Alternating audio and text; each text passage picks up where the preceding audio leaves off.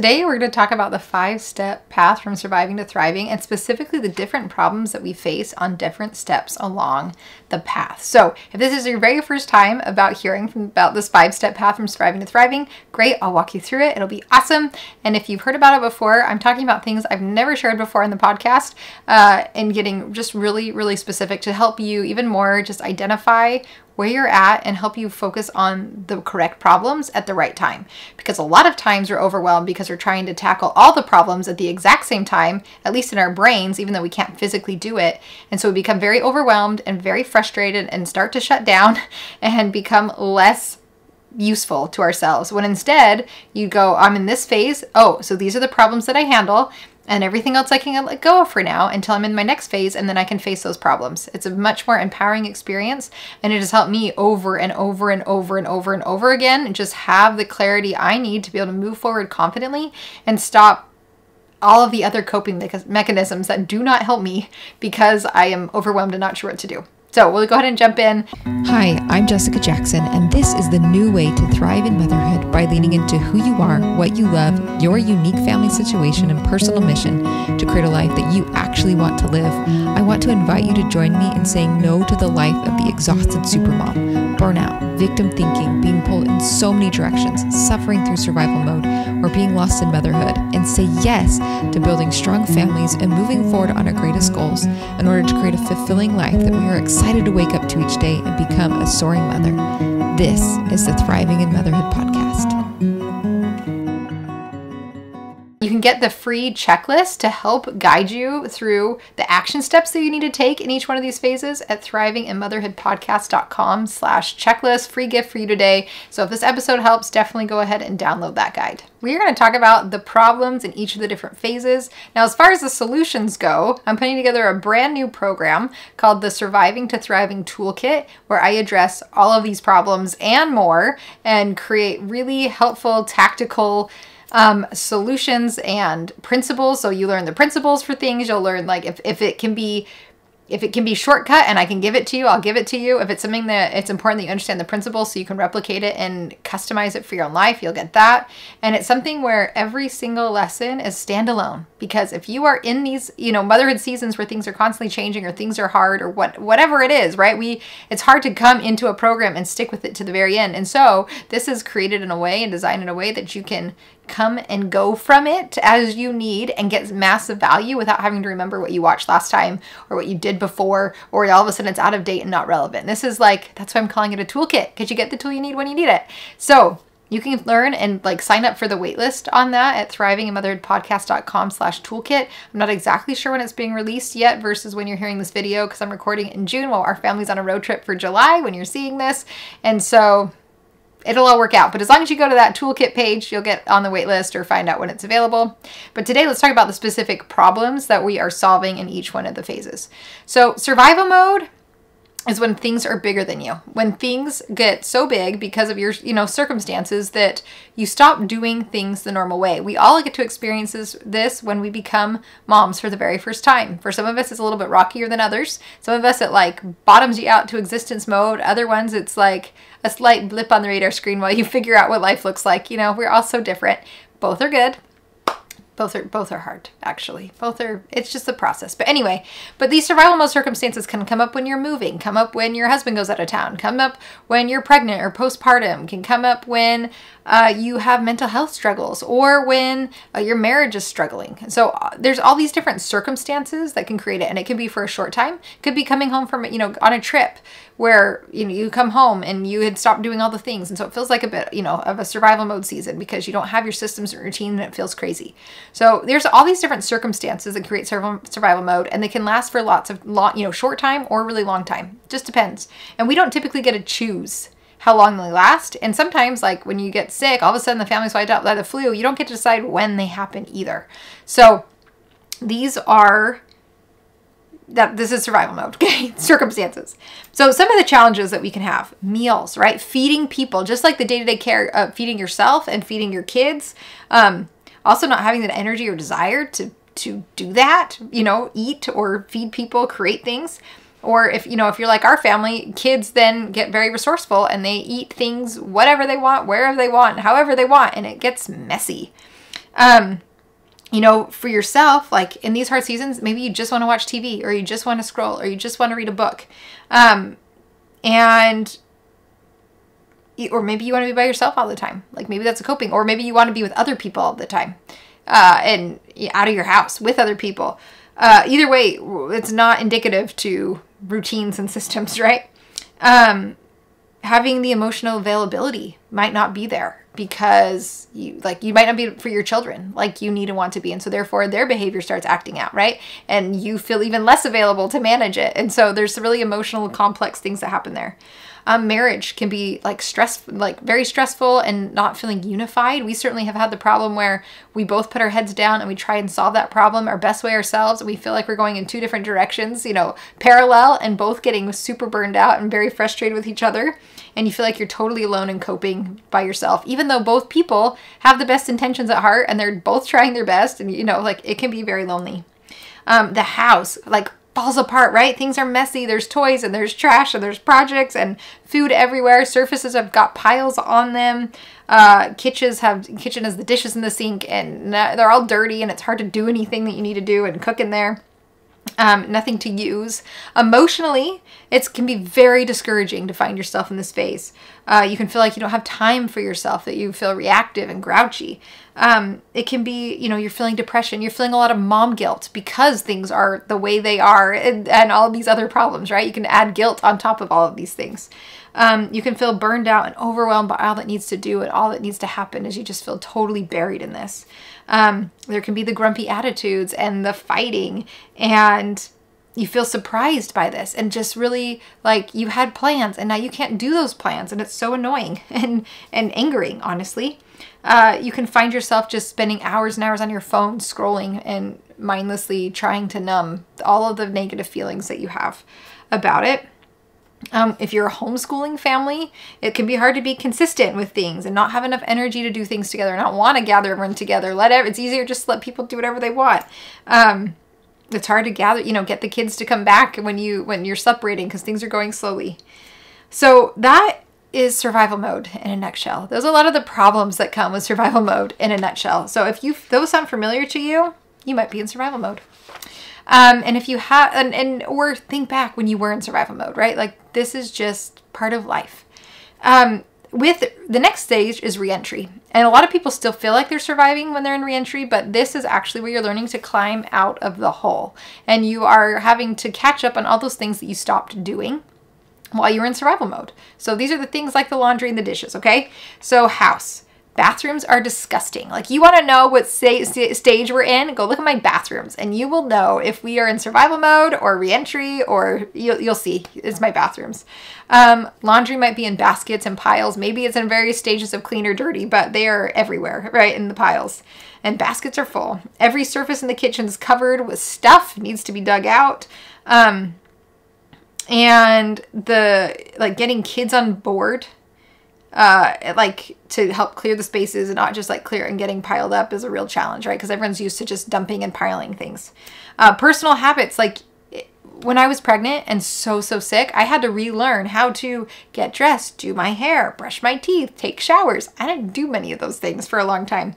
Have space for taking care of yourself spiritually, and are you exercising, taking care of your body? Like maybe not, it needs to start, right?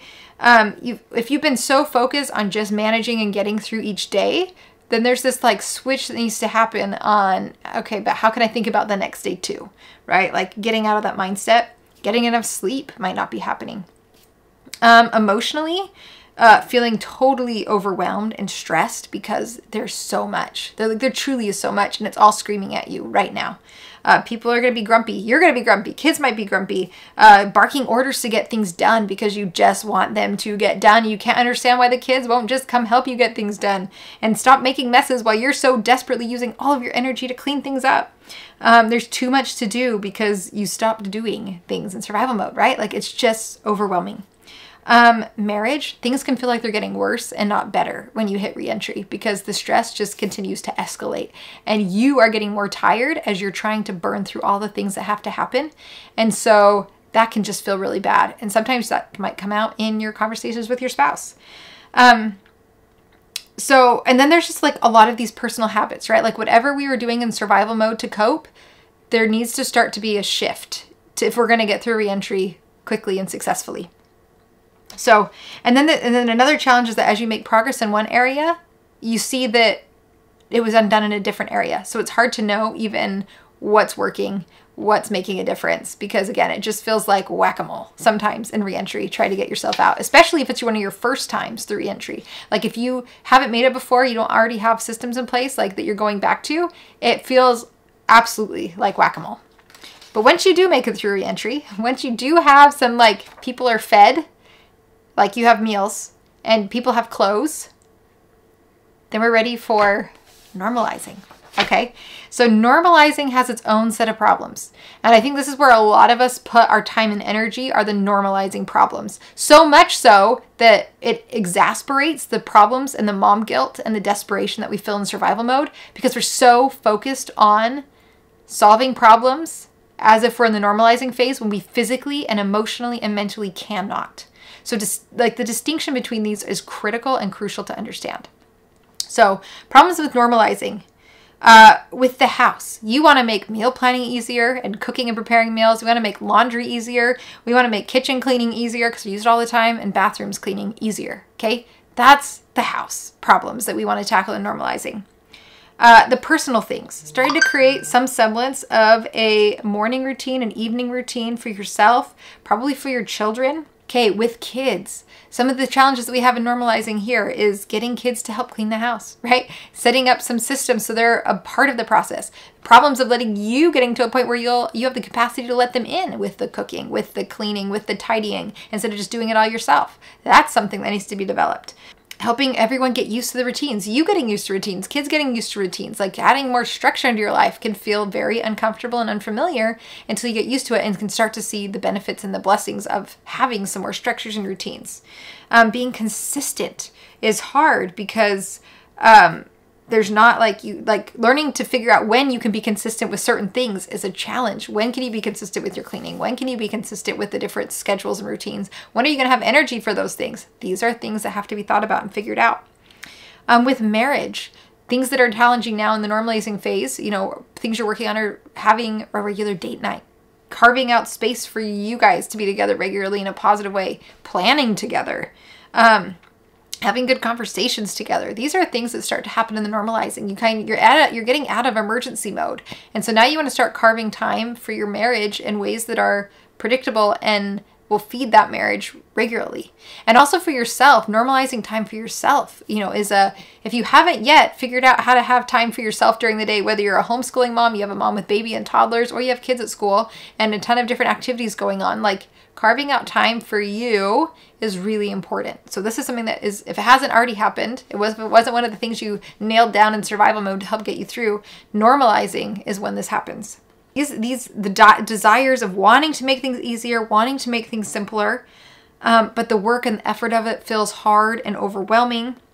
There's this concern that you have to give up things that you want to do to create more of these structures and routines. Like a lot of resistance goes into, oh my gosh, if we're going to be more routine and more consistent, then I have to give up the spontaneity, or I have to give up my personal projects, or I have to give up the things that I love doing to create space for the stuff that has to happen if I want to do it. It feels boring to do the same things over and over again.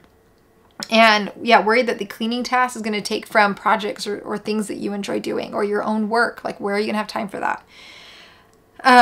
Knowing how to not introduce too many routines at the same time so that they actually can get taken off the ground. Another challenge, another problem. Like, how do you introduce these routines in a way that they'll stick and that are sustainable for your family and doesn't get everyone frustrated and burned out? Like, that is a challenge, right? We have to figure this out. You're tired. How do you normalize when you're still tired? How do you create some of that consistency when you are exhausted? And it's hard to not only do it yourself, but to get your kids to do it too. Like, that's a whole nother level. Also, just the realities of normalizing has to happen every time you switch seasons. So when you switch to like a new family rhythm because of the change of the seasons, whether you had your kids at summer, they were at home for the summer and now they're going back to public school, or they were at public school and now they're coming home, or you've got them home and you're homeschooling, and you've got seasonal rhythms of winter and spring and fall, and what does that look like as different activities are starting and stopping throughout the year?